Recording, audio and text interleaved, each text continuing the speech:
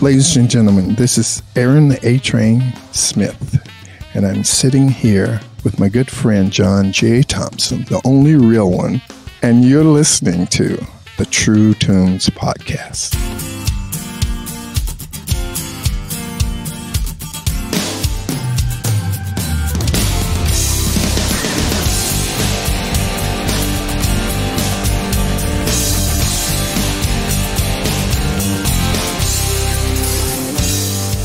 Hello, I'm John J. Thompson, and welcome back to the True Tunes Podcast.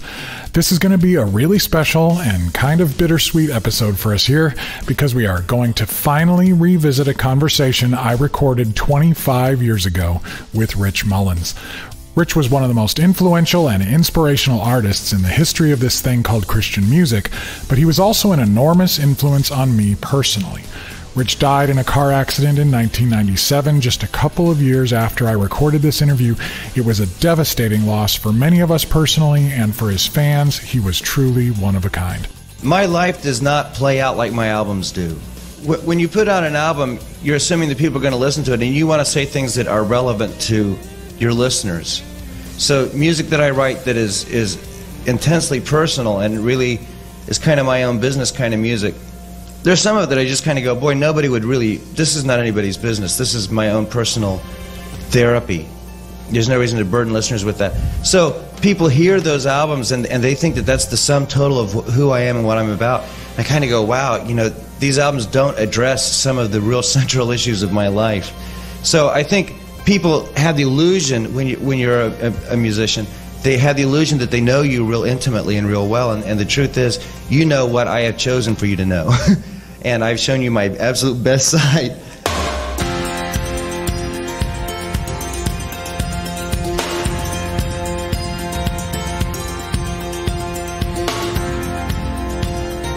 I believe in God the Father, Almighty Maker of heaven and Maker of earth. And yes, like our recently rediscovered Larry Norman interview, this tape also went missing for over 2 decades. The truth is, this interview was done kind of on the fly. Rich had been dropping by the original True Tune store quite a bit back then. He was staging a musical he had written called Canticle of the Plains at Wheaton College just a few blocks away. Sometime before the release of his 1995 album, Brother's Keeper, he played me a couple of songs from it. Then one day we were hanging out at True Tunes just talking about all kinds of things when he said, "Hey, you should record this and make it an interview for your magazine." I didn't have a blank tape handy, so I took a pre-release tape from a big box. It just happened to be from the metal band White Cross. I just put some scotch tape over the little safety notches on the top and taped over it. No offense, guys. And I never imagined in my wildest dreams that anybody but me was ever going to hear this. I just needed to be able to hear it clearly enough to transcribe the words for the print magazine. So, well, let's just say that the conversation you are going to hear is both technologically challenged and incredibly relaxed. I was also exactly half as old as I am now, and I sound like a child. But what I do love about it is that you can hear a bit of that big brother relationship Rich had with me. I'll tell you a bit more about that later. Any good artist is going to have something that is really human in their work. And I know hung up about being an artist because I'm kind of going, gee, it's hard to think of yourself as an artist when your stuff is being sold in Christian bookstores. I think some Precious Mullins figures. Yeah. So, I mean, I'm not, but I kind of go, there was a time when I was pretentious enough to go, well, my art is blah, blah, blah, or, you know, I'm trying to do this or I'm trying to do that, and hung out with people who were into all that. And, you know, now I look back on it and I think, wow, what a bunch of pretentious little snobs we all were. And seeing that this is such a special occasion, I wanted to expand on the conversation a bit. Rich was doggedly determined to make his music about something much bigger than himself. He created a sort of traveling community, be it just he and one other person for smaller shows, or his full-blown Ragamuffin band. So, before we get to my vintage conversation with the man himself, we're going to hear from several of his comrades. I gathered the surviving Ragamuffins, Jimmy Abegg, Mark Robertson, and Aaron Smith, for their first group interview since the passing of their fellow member and another close friend and mentor of mine, Rick Elias. I also tracked down Mitch McVicker, the musical compadre that was actually with Rich in the car accident that took his life. I also talked with Phil Madeira a bit about his memories of working with Rich. And last but not least, we have some new music and comments from singer-songwriter Derek Webb, who, along with his old band Caedmon's Call, was hugely influenced by Rich, both creatively and personally, and, though he has moved away from Christian music and Christianity in general, just released a stirring acoustic cover of Rich's song, We Are Not As Strong As We Think We Are. And it took the hand of God Almighty to part the waters of the sea, but it only took one little light to separate you and me. Oh, we are not as strong as we think we are. My hope is that through this tapestry of reflections, we might find a more three-dimensional portrait of the man, his heart, and his music. Is it possible that Rich left some kind of codes or maps behind for us, spiritual and musical reference points that, if we listen closely enough, might speak to some of the challenges we face today? With all of this great stuff, we've definitely decided to break this into 2 episodes. On this first half, we'll hear the interview with the Ragamuffins. On part 2, we'll hear from Mitch McVicker, Phil Madeira, Derek Webb, and through a bunch of magnetic particles laid over some sweet hair metal licks on an aging cassette that we have done our best to restore, we'll hear from Rich himself. We'll also crank up the jukebox on part 2 and check out an artist that seems to have carried Rich's creative spirit into the new millennium, Mr. Andrew Peterson. Father Abraham, do you remember when you were called to a land and you didn't know the way? 'Cause we are wandering in a foreign land. We are children of the promise of the faith, and I long to find it. Can you feel it too? That the sun that's shining is a shadow of the truth. This is a far country. It's just a far country, not my home. Rich meant a lot to me because, as I look back now, I realize that he was a very early example, a role model, as it were, of an artist, a seeker, and a believer who wasn't afraid to admit when he didn't have the answers, but also wasn't afraid to speak up when he had something to say. And when I call him a seeker, I mean it. He seemed to see the faith journey more as a way, a path to walk, than as a set of propositions to accept or reject. He was always reading interesting books and then telling his friends about them. He modeled a kind of curiosity and teachability that I have tried to emulate throughout my life. So we're going to take our time here and really listen to Rich, to his songs, and to his friends, because it seems that the world needs listeners and learners more than ever right now.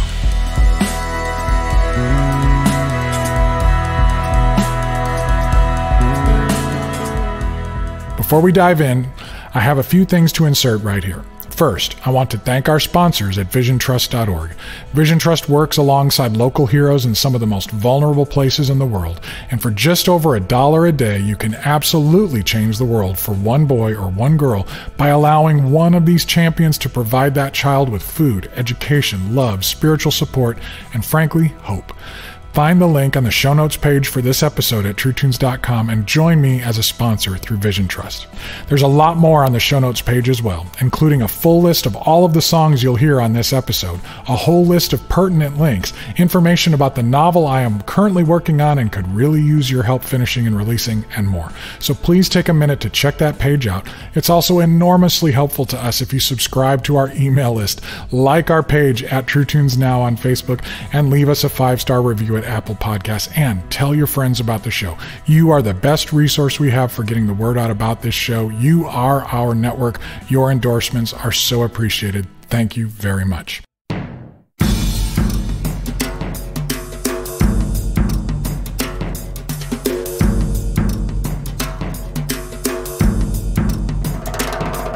Okay, let's jump into my conversation with the Ragamuffin band members, each of whom I must confess are very important people in my life, so don't expect anything like journalistic neutrality here. Some of you know bassist Mark Robertson for his work with the Altar Boys. Others may know his fantastic rockabilly band This Train, and I'll say I was thrilled to help release their first album on my little indie label back in the 90s. Mark was also a regular writer for True Tunes back in the print magazine days. He is currently one of the most respected bass players in Nashville, having served long stints with both the Shack Shakers and the Eskimo Brothers.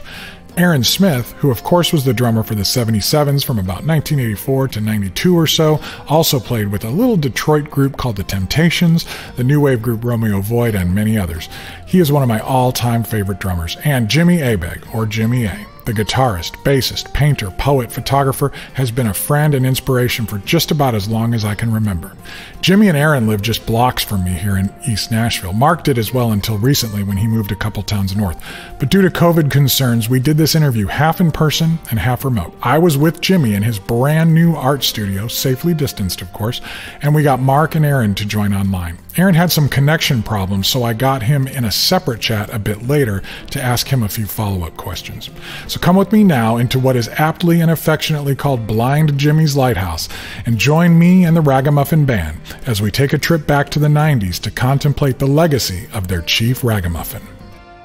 How did you end up crossing paths and getting involved with Rich? What's interesting to me is that most of his success was right down the middle of Christian music. His songs were on Christian radio, his songs were in churches, like it was Christian music. And you guys, the Ragamuffins, were definitely all from the fringes, if that, of that scene. So how did you end up coming into his orbit and becoming such a big part of what he did? How did that happen? Rich always struggled with the concept of thinking he wasn't that cool.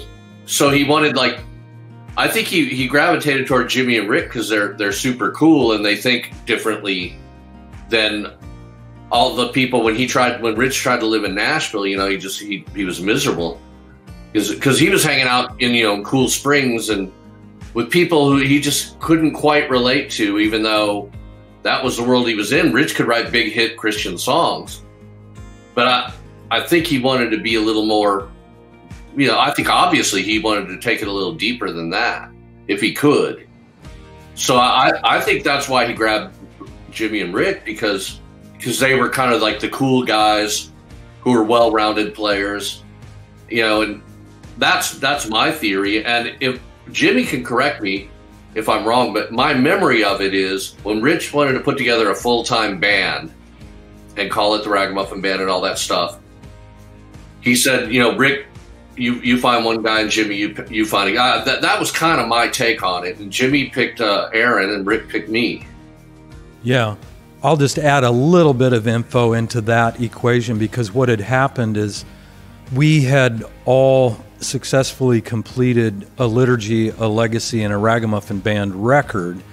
And Rich thought certainly we had to have a Ragamuffin Band. Well, Billy Crockett, one of the guitar players, was not interested. He had his own career going. Chris McHugh, the drummer on that record, was heavily into production and his own thing going. So he declined the offer. Danny O'Lanerty, who played bass on that record, also declined because he had a pretty busy session life in Nashville going. And if you're not aware, if you're a session guy and you take a tour for 6 or 8 weeks, you might not get hired when you get home because they think you're gone. And then, Rich and Reed, and at the time Lee Lundgren, shared some of the keyboard duties, and we came up short there too. So prior to assembling to do what became the Brothers Keeper record, we ended up pulling in Phil Madeira to cover some territory that Lee was not capable of or didn't want to do or whatever. I don't really remember.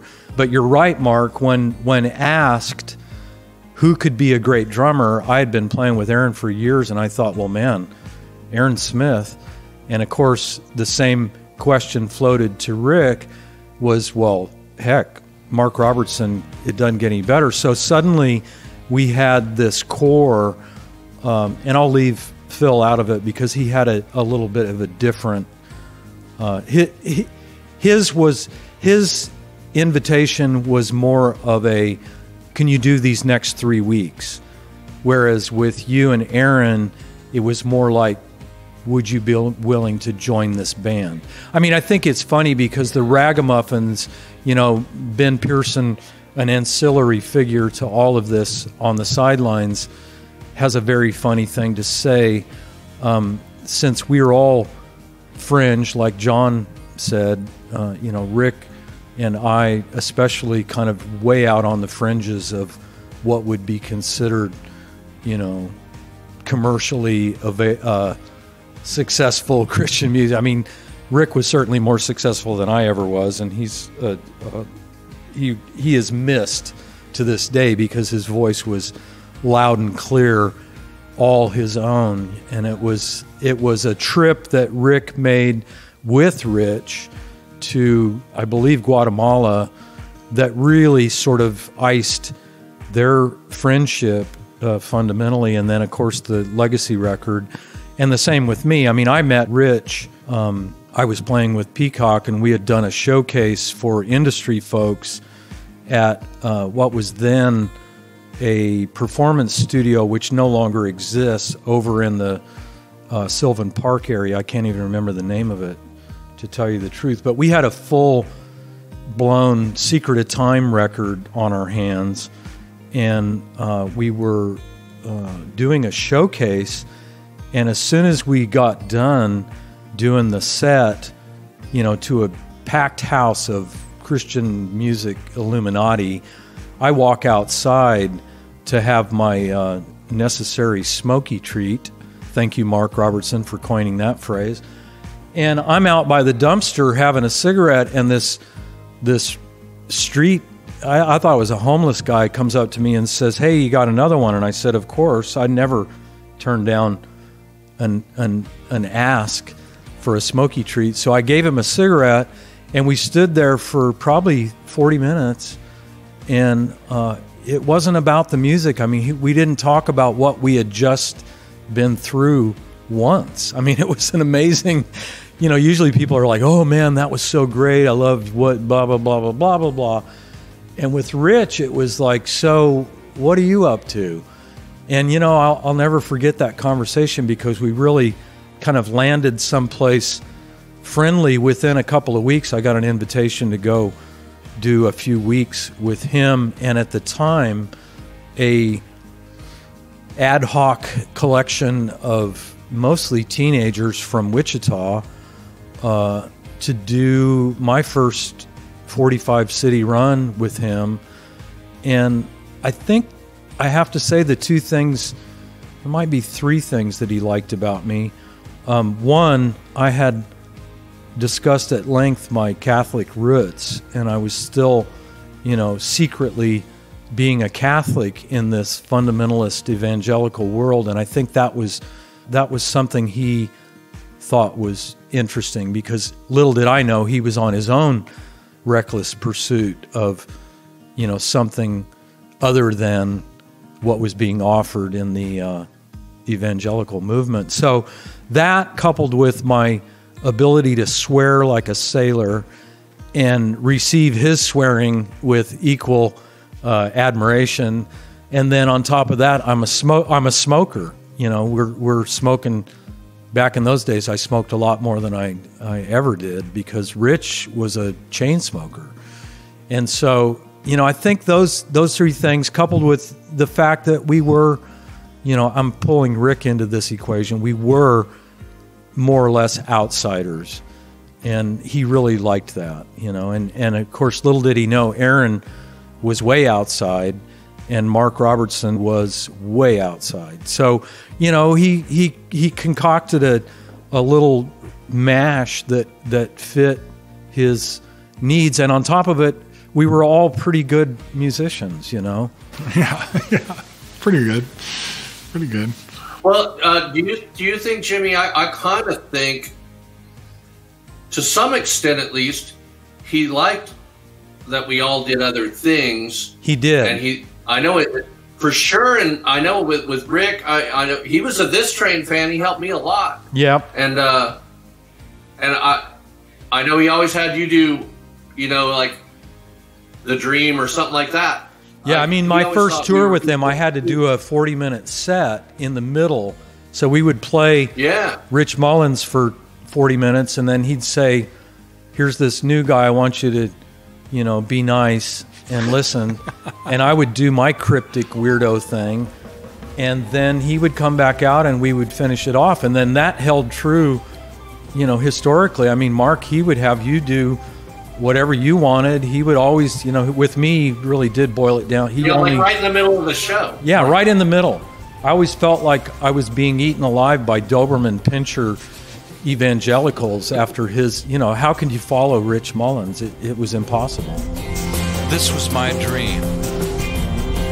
My wife and my kids were camped in a place where I could see 200 miles in every direction. High on a grassy knoll, it was dark out. We had a fire burning bright on a warm summer night. But it did kind of, I remember those shows, and he created something like a one-night festival feel. Yeah, in the round kind of. And it was bigger than a Rich Mullins concert. He definitely liked me and my music a lot more than I did. In the rearview mirror, I recognize that now. I wish I had listened to him more. Well, that's really interesting that you say that, because that's something I wanted to explore, is that in my interactions with Rich and in this conversation that I went back and listened to that I had with Rich, he says a lot of the same things that you're just talking about. Mark, what you're talking about with feeling like he wasn't cool enough and that kind of thing. But I was always impressed with how he seemed to be a cultivator of community. Inclusion, big time. Inclusion that was not based on what was best for him and what was going to necessarily prop him up and make him look the coolest, but what was the aesthetic that he was going for. It seemed like there was a different kind of calculus he was using that was hard to pin down, but he created a different kind of energy. What do you guys say? You were there every night. Well, historically, he was for? very drawn to the band. There was a certain period of time there where this group of musicians got together and made music together, and it became the band. They recorded in a barn. You're talking about the band. The band. Like Robbie Robertson and right. So thank you for clarifying that. But I know for a fact that was his aim.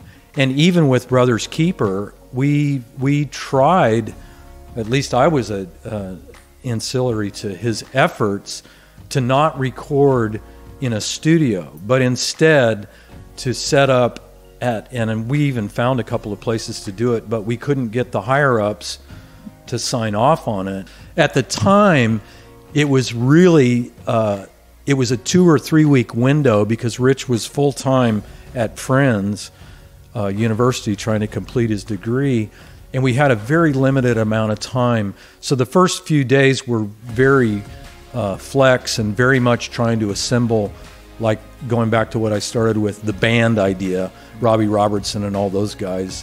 And, we had kind of missed, since it was the middle of winter, it made it difficult to go to Amy's farm, for example, and set up a remote recording environment and everybody stay there and just, have at it for a couple of weeks, which is really what he wanted to do. And so I, in some ways, I regret that we were never able to replicate that. I mean, the next go-around, I mean, you can tell me if I'm wrong, but I think the next go-around was the Jesus record. And by design, that got morphed into a much more presidential presentation, courtesy of Word. Jim Chafee and Roland and Ballman, they all saw a very big opportunity in a big record, and there's no way we're going to go out to a cabin in the wilderness to make a dumb record for us. You know, I mean, I'd even floated Caribou, because back at the time Caribou was in service, and it would have been the right band, you and me, Mark, you and me and Rick and Aaron, and it would have been a great experience. But he left the room early, and the corporate wheels turning as they would pretty much exercised their option to not let us go have fun. Not that the Jesus record wasn't fun. It was fun on some levels, but it was nothing like what we talked about in the Dream stage. Right. There was a lot of pressure on that record all the way around, because, you know, Rich had just passed. That was such a heavy thing for all of us, because he was very dear to all of us. It wasn't just our boss. We were close. And then I think Rick felt a lot of pressure to make a great Rich Mullins record without Rich Mullins. So that was really tough. Now, I can tell you on Brothers Keeper, I remember I didn't get asked, and I was Jordan and I were starting to produce a lot of indie bands in Chicago. And on Brothers Keeper, I really kind of was bummed, but I happened to, I'm not just saying this for the tape, I've heard Jimmy play bass. I love the way he plays bass. So I was like, well, they're in good hands. But Rick called me at one point, like 2 or 3 days into the sessions. He's like, dude, I don't know what to tell you. Get in your car and get down here now. He said, like, and his take is, he goes, Rich is running Jimmy ragged. He's having him try every instrument that's ever been invented just to see how it would work. I'm telling you, just come here and hang out. And I'm like, I'm not going to do it that way. I didn't want to disrupt the flow. And there was more than a little tension back then between Phil and Rick that I didn't want to get in the middle of, which they very beautifully patched up. It took a very long time, but they patched it up. That's one of my most, the redemptive quotient regarding Rick patching things up with Phil stands, and everyone, me included. I mean, I never quite knew what Rick had on me. I know what I had on him.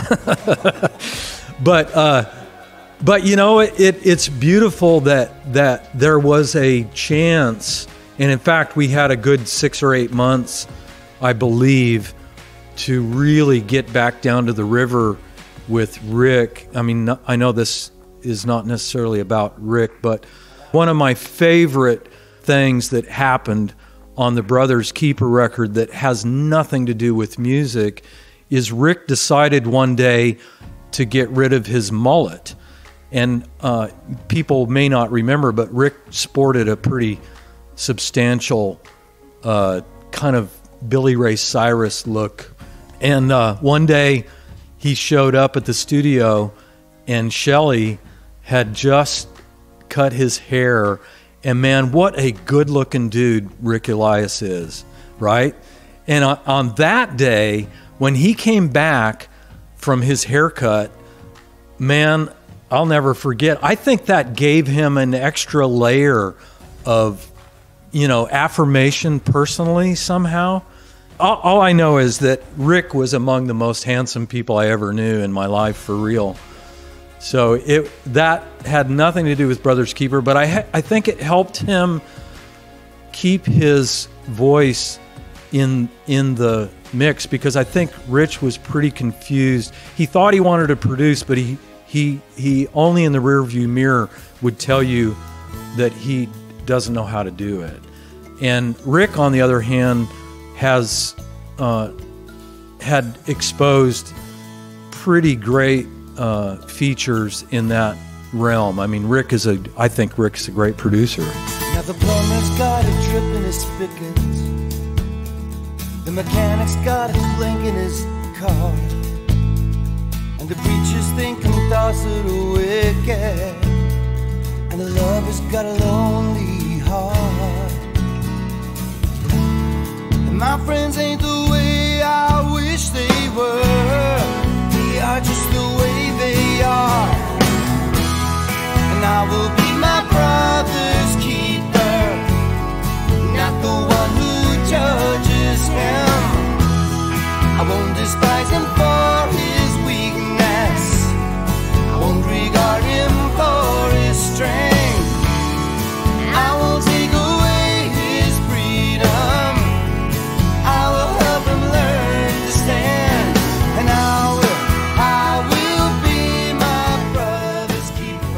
one of the things it seems to me, from my perspective of the time I had with Rich, that, boy, there was a level of joy and humor and fun.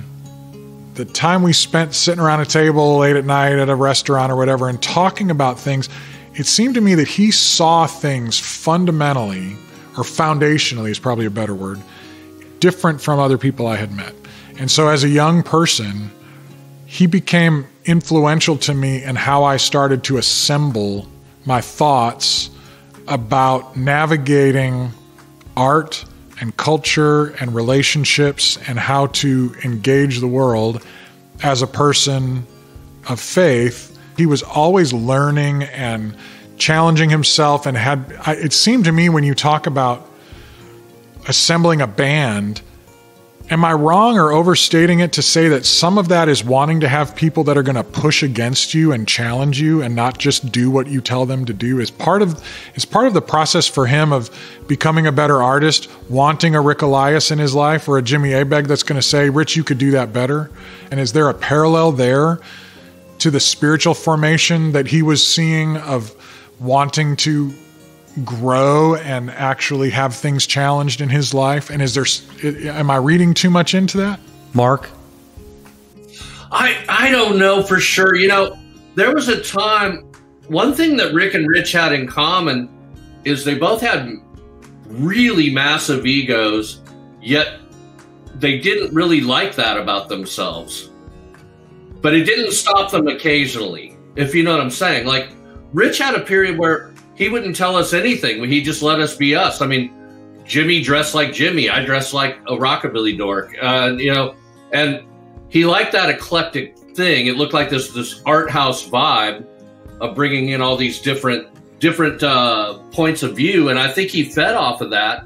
But there'd be times where he'd have a meltdown. I don't know if you remember this gig, Jimmy, but we'd hit a point, the Rags were getting really, really good with Rich. Like, we were starting to really read each other, and I felt like I was really finding some cool stuff with Aaron that I enjoyed. But we were starting to get really loud and almost Stonesy for a while, where we were getting a little looser, and Jimmy would take off on a tangent. We go like, yeah, let's go over there for a while. And at one point, Rich kind of had a meltdown. Like, we were getting so loud and kind of doing our own thing. Like, he got really mad at us one gig and made us all turn down where we couldn't even hear ourselves and just play it by the numbers. And then it went back, and he got mad at himself for doing it, you know. Both of those guys also had this in common. When they would catch themselves being an egomaniac, they would go on this days-long tirades of the self-deprecating thing against themselves because of how freeing it was to just go like, I was just being an idiot, you know. They very extreme in those senses, you know. So Rich had an ego, you know. He loved it when other people played his songs, for example, you know, and things like that. He wasn't afraid to be the boss. He wasn't afraid to remind us that he was the boss occasionally, but it was pretty occasional. I think by the Jesus record, when I was making records with Rich at my teeny little studio in Elgin, Illinois, you know, we made Canticle of the Plains of Mitch's first record, and we were weeks away from starting the Jesus record, like a couple weeks away. At that point, I think he was really comfortable with all of us and what our strengths and weaknesses were and how he could best utilize that, which is sort of the weird tragedy. I mean, I wish that thing had gone on at least, say, maybe 5 years longer to really see what we could have done in that way. But it kind of afforded us something Rich was trying to do for us in the first place. You know, he was trying to encourage us to be artists in our own right. Because the more we played with Rich, the more we go like, nobody wants to hear me, man. You just do it, you know. And it's like, I'll just play bass for you. I like this, you know, and you're communicating this better. But he sort of forced us into doing what he thought we should have been doing in the first place, which was to be more ourselves and bringing out our personalities. So once the Jesus record was done, I felt like the band could be whatever it wanted. And that was great until it wasn't, you know. We had about an 18-month thing that I went like, we're the best band in the world, you know. Oh, you did not have a home. There were places you visited frequently. You took off your shoes and scratched your feet, cause you knew that the whole world belonged to the meek, but you did not have a home. No, not have a home, and you did not take a wife. There were pretty maids all in a row who lined up to touch the hem of your robe, but you had no place to take them, so you did not take a wife. No, you did not take a wife. Birds have nests, foxes have dens, but the hope of the whole world rests on the shoulders of a homeless man. You had the shoulders of a homeless man. No, you did not have a home. Well, you had no stones to throw.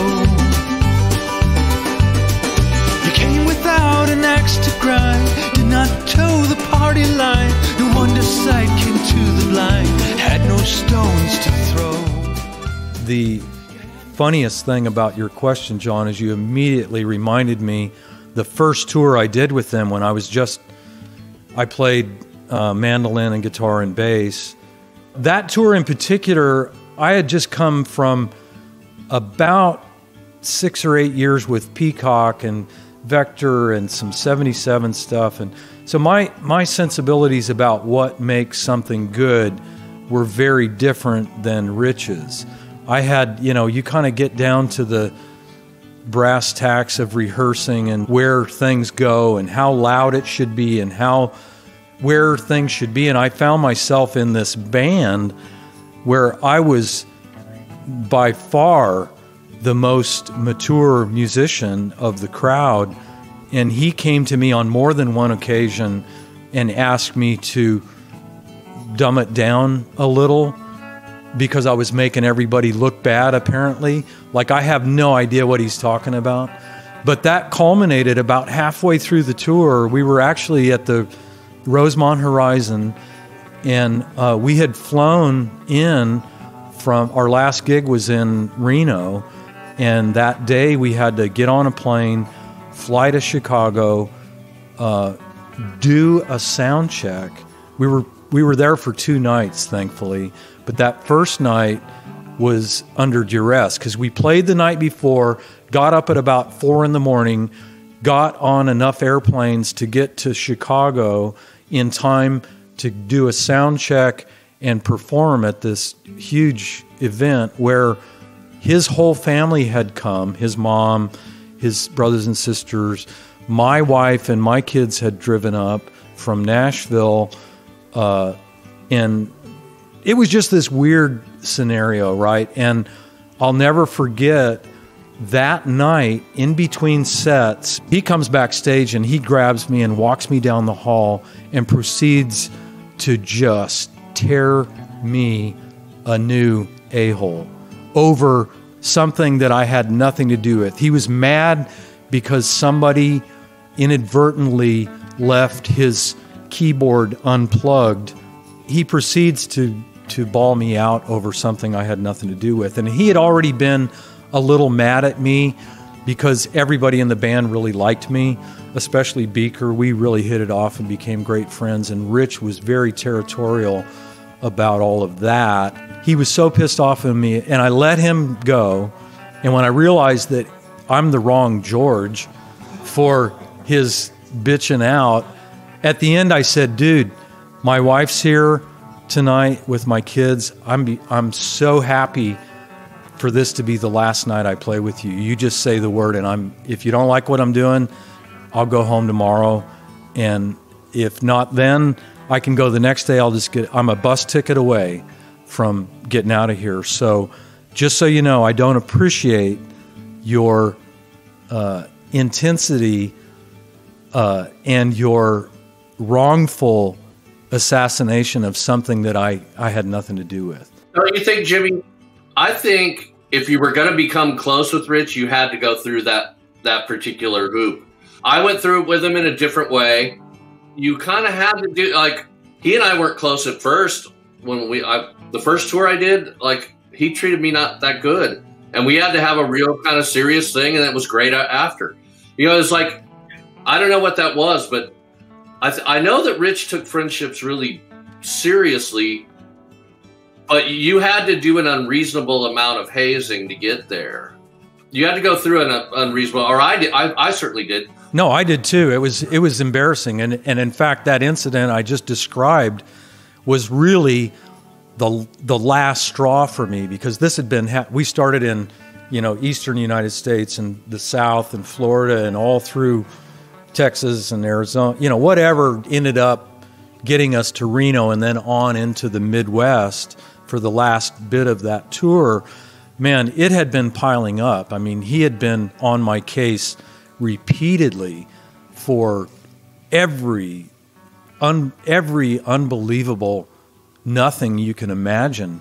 And I had just finally said, you know what, you go do what you want. I'm going to go back to my life. I'll see you later.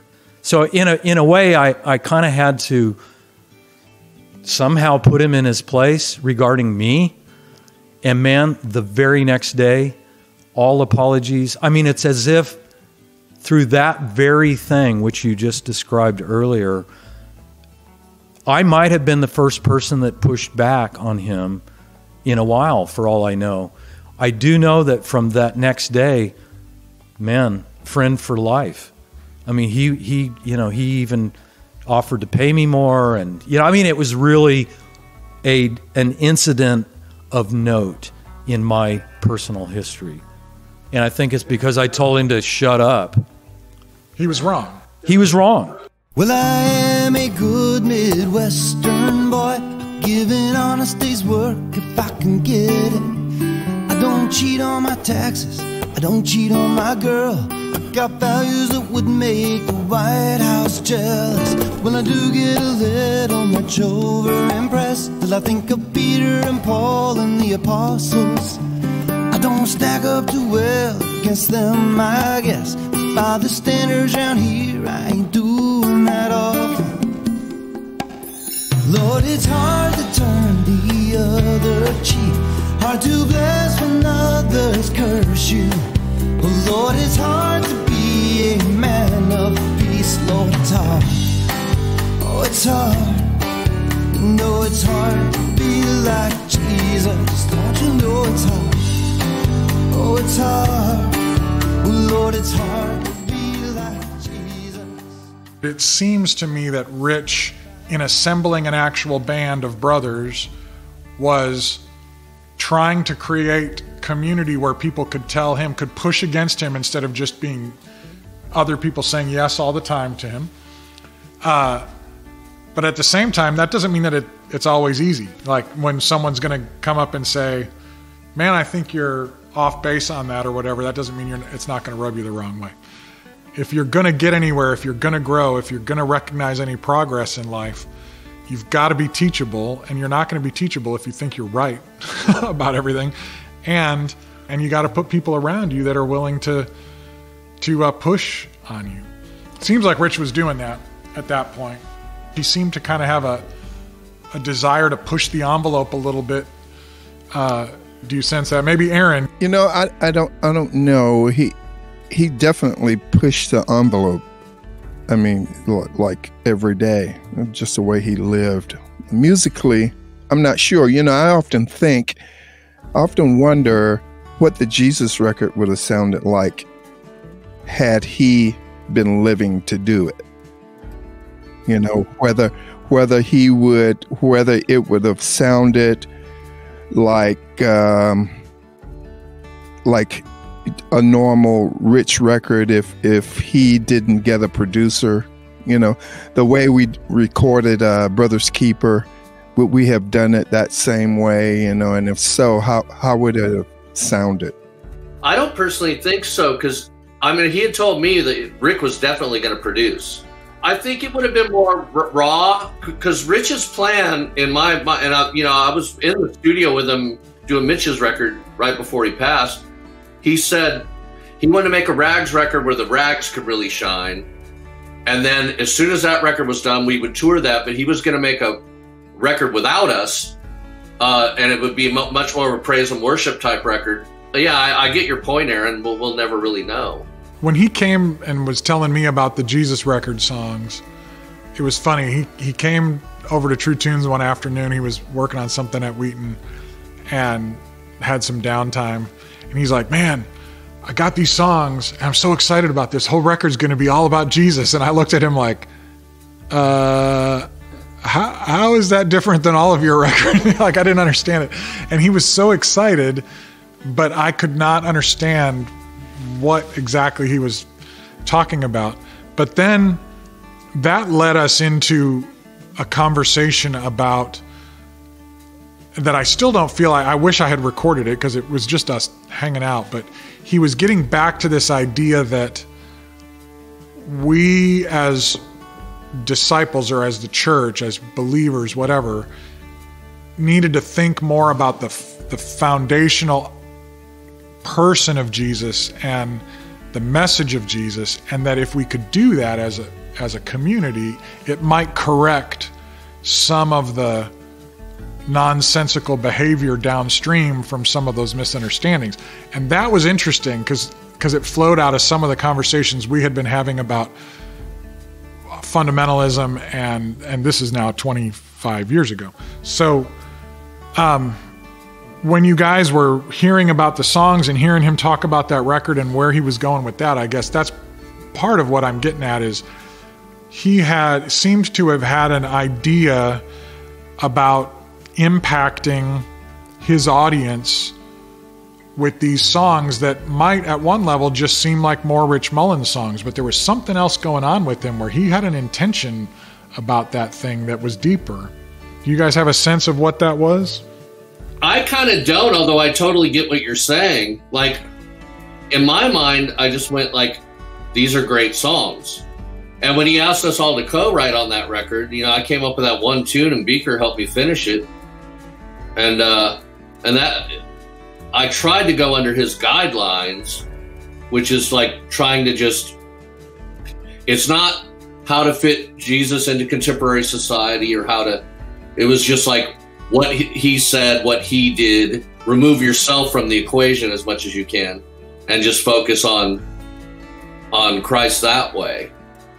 But it's still, that's a pretty subtle distinction from anything else he ever did. So in that sense, I agree with you.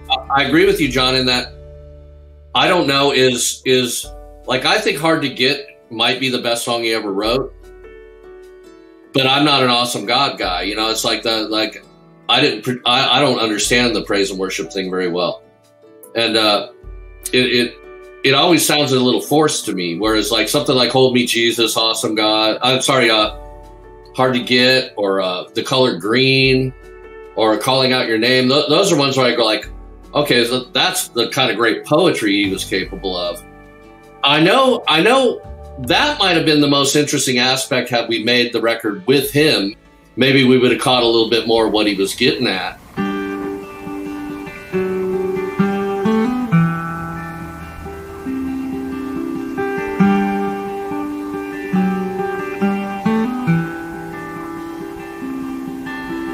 You live in heaven, hear the prayers of those of us who live on earth, who are afraid of being left by those we love, and who get hardened in the hurt. Do you remember when you lived down here, where we all screamed to find the faith to ask for daily bread? Did you forget about us till you had flown away? Well, I memorized every word you said.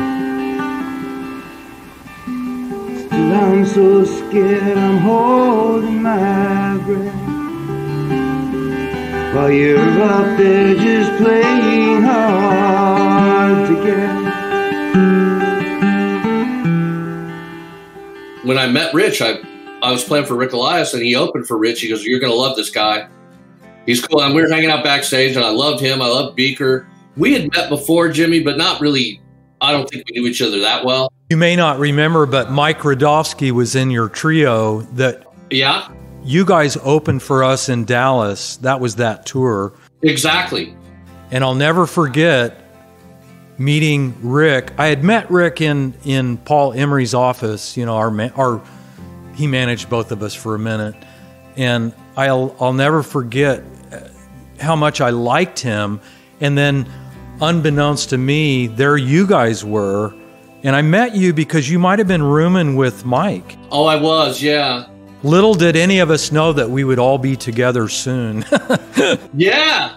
When I watched Rick and you and Mike, you know, I was done with the cycle that was my Entertaining Angels solo record, which is what probably got me on that tour in the first place. And we were talking about doing a second one, and I wanted to do things a little bit differently. And anyway, I ended up sitting with Bill Hearn and Peter York at the Reunion Arena watching you guys play and remembering having this conversation that we needed for me to work in the marketplace that they were trying to break into. We needed Rick Elias. But I remember specifically sitting there and pretty much leaving that conversation knowing that I had had a part to play in getting Rick signed to the label that I was on. As far as I could tell, I had succeeded in selling them the idea that if I'm going to work as a fringe artist on Sparrow, which is a hopelessly down-the-middle CCM thing, that I needed to have, we needed more artists like me. And Rick was the perfect, man, Rick was so great. Come on, pretty baby, put your little hand in mine. Things are shaking on the dance floor, everybody feeling fine. Don't waste another minute, step into the light. Come on and dance with me tonight. Tell your mama that we're leaving, tell your daddy that we're gone.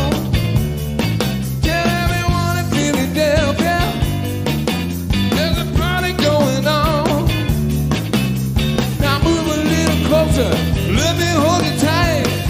Come on and dance with me tonight. What would you say, Aaron, if you had been out on the road and you discovered some artists, what are some of the characteristics that would define a singer-songwriter or a band that would put them in the category of an artist like Rich Mullins? Well, I think the thing that made Rich special was mainly because he was the only guy doing what he did during that time. I think he spoke to a large audience, and he even pulled some people over to his thing. I think people were looking for that and very open to his approach and his simplicity, and, you know, it wasn't a big deal, whereas other CCM artists may have, you know, been more glam and followed all the trappings of being a rock star or something, you know. That makes sense? Yeah. And it got even worse. You know, they started having, you know, what was that GMA conference, you know?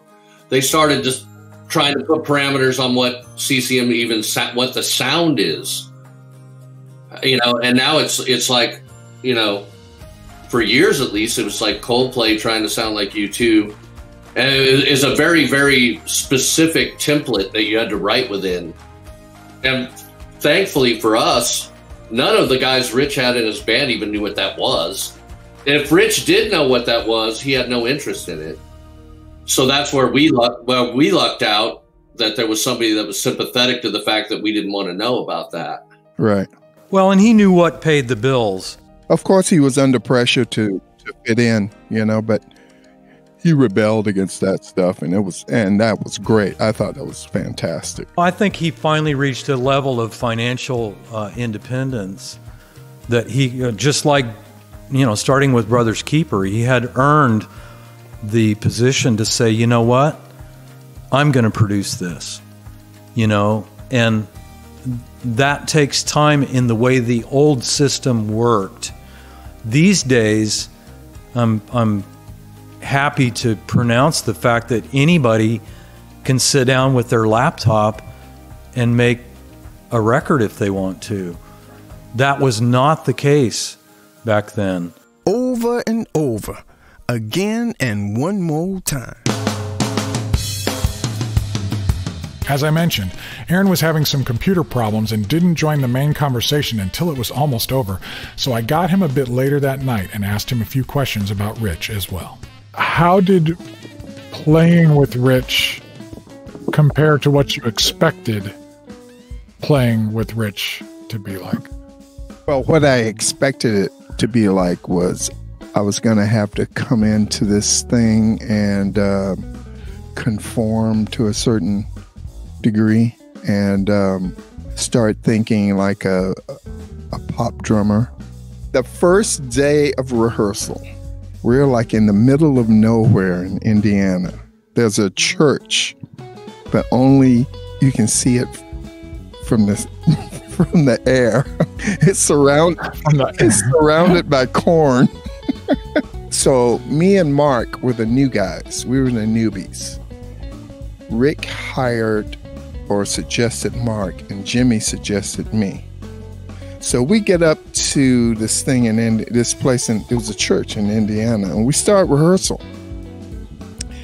And only me, Rich, and Mark know what's going on.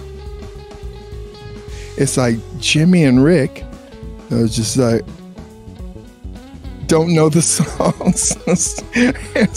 Wow. And so it's like, Mark and I had been practicing so hard because I guess Mark kind of had the same feeling that I had, want to get up there and be prepared, because it was our first gig together at Cornerstone as this band and the tour that followed. So Rich would call a song and we'd play it. Me and Mark would play it.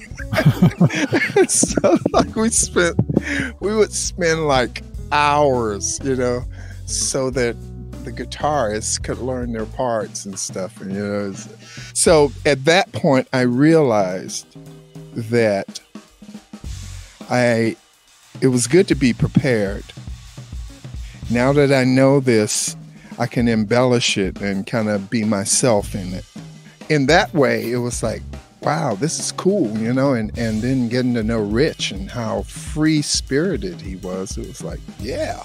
What was it like on a friend level with you and Rich? Rich taught me pretty much not to be a legalist, because when I first saw a photograph of Rich, it was on some record of his, and he had on this blue and red, really nice jacket, and it was by a campfire, and it was a glam shot, and so that's who I thought I was going to play with. And then when he shows up at the church in Indiana, and it's like, he doesn't have any knees in his pants. I think he has on some sandals of some sort, and an old dingy shirt, and unshaven. It's like he looks like he just got out of bed. I was like, oh, okay. And then I would hear him speak, on stage during the shows, and it was like, this guy's legit, man.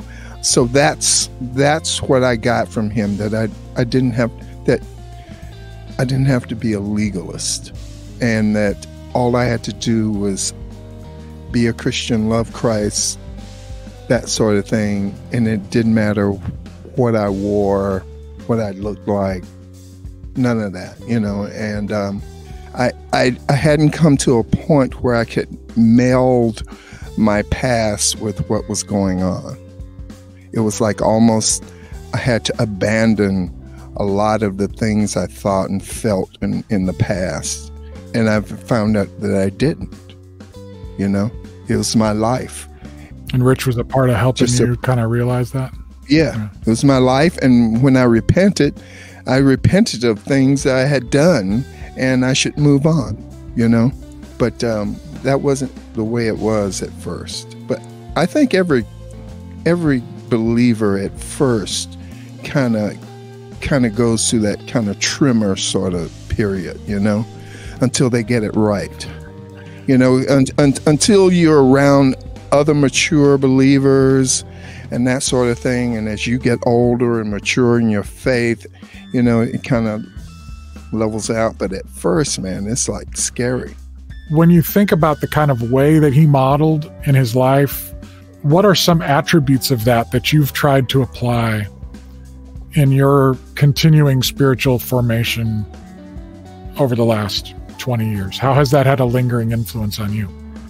You know, the Christian community around us now is everything he said it was back then. You know, and it was kind of like he was warning us, you know, that telling us in a certain way that all this was going to go down. You know, I try really hard not to be judgmental.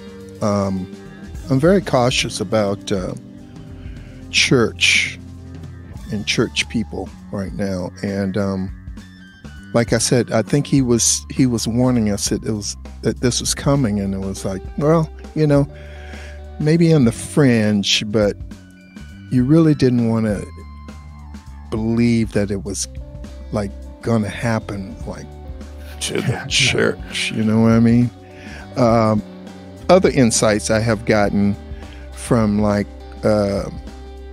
pastor friends and attending certain churches, you know, it's like all that has come together for me to put me in a place like to where I can like really relax and still know that my faith is intact. So it's Rich's wisdom, and I have been fortunate enough to be around other wise believers.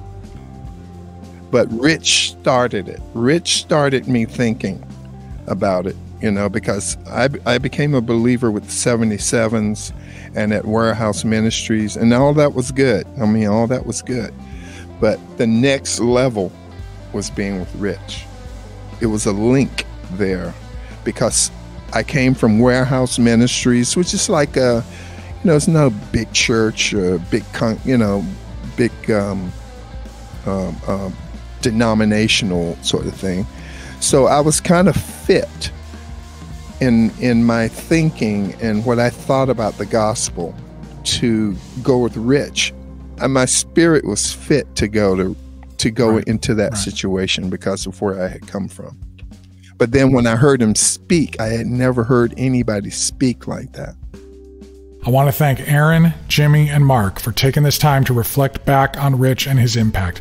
I wish we had gotten to do this in time to get some words from our brother Rick Elias. His presence is definitely felt here, and you'll hear Rich talk about Rick in some pretty hilarious ways on the next episode.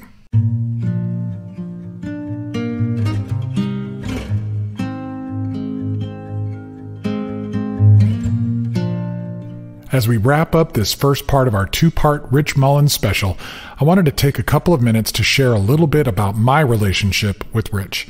Way back in 1986, I was a sophomore in high school, and as a part of my radio and TV class, I got an internship at a local Christian radio station, WCRM. One of the things I got to do there was to cart singles, which basically meant I recorded 7-inch records to special tape cartridges for broadcast use. I had to clean the records, check the speed of the turntable, get everything just right, and then record it to the tape. It was grunt work, I guess, but I loved it. One day I was back there in the production studio when this guy walked in and asked what I was doing. I told him, showed him the tapes, and he was super interested in it all. I had no idea who he was. In fact, I thought he might have just wandered in from the parking lot. But it was cool to know something that someone else didn't know, and he seemed really nice. He sat in there with me for a while, and after a bit, the program director came in and said, "Hey, are you Rich Mullins?" He said, "Yep." "You're supposed to be in the studio." Rich said, "I thought I was in the studio. I've just been hanging out with John here waiting for someone to tell me what to do." Well, he had wandered into the wrong studio and blown some of his interview time hanging out with the intern. Rich had just released his first album, and I had no idea who he was, but I listened to the interview and learned that he had written an Amy Grant song that they played on that station a lot. I found a copy of his record and I listened to it as I did my work. It wasn't bad, but it wasn't really my kind of stuff. But man, I really liked him. At that same time, I had just started my first job as the music buyer at a Catholic Christian bookstore, and I loved every minute of it. I was learning a ton about managing a business, taking care of customers, and selling music, and every time Rich Mullins came through town, he remembered to invite little old me to his shows and to various industry receptions and whatnot, long before I had a reason to be there. He treated this scraggly, long-haired rock and roll kid with honor and completely unearned respect. I eventually found out that, as special as Rich made me feel, I was definitely not unique. He had this way about him of collecting people and forming tribes wherever he went. Although he was quickly becoming one of the biggest names in Christian music, he actively disassembled whatever pedestal people put him on, while simultaneously working to harness the material rewards produced by his music for the benefit of others. He was quietly giving away almost all of his money, living simply, almost like some new kind of monk who brought his monastery with him wherever he went. And here's the thing I have just been coming to realize over the last several years. As confident as I came off to the public in those early True Tunes days, I was a deeply insecure young man, still haunted by some pretty profound childhood trauma and confused by clashing instincts between the urge to retreat from culture or to engage it, and between the call to holiness and the temptation to self-righteousness, among other things. While I was looking for answers, Rich seemed to be searching for a path. He was looking for a way to navigate the Christian music industry and maintain community despite his own nomadic lifestyle. There was something about him that told me I could trust him to help me find my path too. I realize now that he, like a few other significant people in my life, was filling a big brother role that I needed. I think you'll hear that in our conversation in the next episode of the True Tunes podcast.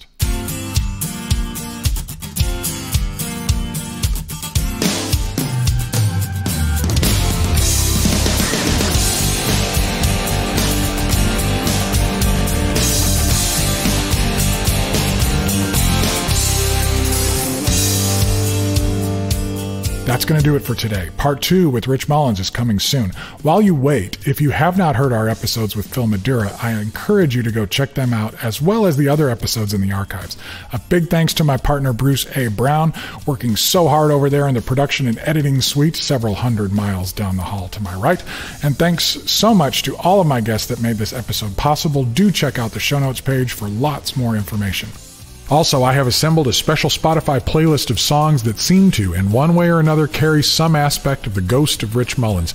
It's got tracks by Peterson, as well as Johnny Swim with Drew Holcomb, Jason Gray, the Ragamuffin Band, Mitch McVicker, Matt Marr, Andrew Osenga, Amy Grant, Todd Agnew, Rick Elias, Waterdeep, Jars of Clay, and even the lo-fi indie legends, the Mountain Goats, who have cited Rich as a favorite. You can find this mix on the show notes page, and if you can think of an artist that should be added or a song that I missed, please tweet at me at John J. Thompson, and I'll take your suggestion under advisement. We'll leave this mix up indefinitely alongside our other long-term mixes curated by Buddy Miller and Phil Madeira, so it can grow over time. And while you're waiting for part 2, for a stirring and in-depth look at the last few months of Rich's life and work, look up a homespun documentary by our friend Andrew Montanera called The Work You Began, The Last Days of Rich Mullins on YouTube. It's quite good. And if you would like to help us in our mission to help people listen to better music and listen to music better, you can join our Patreon program for as little as $5 a month. The details are on the show notes page or over at patreon.com/TrueTunes. So check that out if you are so inspired, and thank you very much. The contents of the podcast are protected by U.S. copyright law and are the intellectual property of Gyroscope Productions, with the exception of songs or clips that are from previously copywritten materials. Everything on this episode is used by permission or under fair use provisions. This program is intended for the private use of our listening audience. Gyroscope Productions can be reached at jjt@truetunes.com or P.O. Box 60401, Nashville, Tennessee 37206. Until next time, this is JJT inviting you to listen carefully for the sound of hope, because it is easily drowned out by the noise of the day, but it is that sound that gives us the strength to carry on.